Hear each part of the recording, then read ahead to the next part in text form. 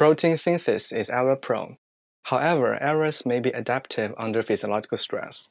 We've previously shown that specific translational errors in Mycobacteria contribute to antibiotic tolerance. Being able to measure specific error rates allows us to target this bacterial adaptive mechanism. The main advantages of these techniques are that gain-of-function reporters can be exquisitely sensitive in measuring small error rates that are not easy to detect by mass spectrometry. The unlike GFP assay allows the medium throughput screening, since it avoids excessive handling and analysis of the bacteria. Demonstrating the procedure will be PhD students Yue-Meng, Chen. Today, we will demonstrate the procedure of using these two reporters through this video.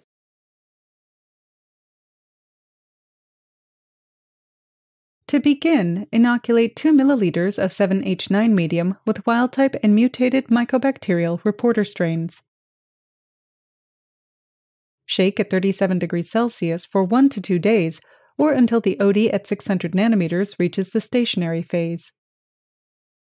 Aliquot and dilute to obtain an OD at 600 nanometers around 0.5 to 1. Then, add ATC to a final concentration of 50 nanograms per milliliter. Immediately add different doses of KSG to the culture according to the manuscript to measure its effects on mistranslation rates.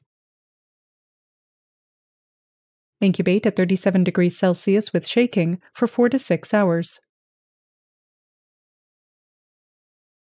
Next, transfer the bacterial cultures to a 2 milliliter tube and centrifuge at 3000.